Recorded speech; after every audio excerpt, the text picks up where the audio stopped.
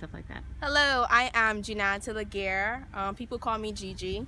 Well, I just graduated this year. And life has been really much of a struggle, I guess, but I'm still making it.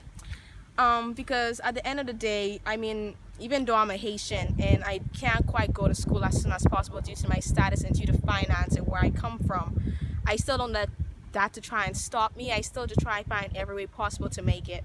In school, I had absolutely no access to all the resources like up to point books or access to the internet where I get all a bunch of information to just study and pass all my GCSEs with A's and that kind of stuff. But at the end of the day, I still use the little resources that my parents offer me and still try my best to pass all my exams, and I did.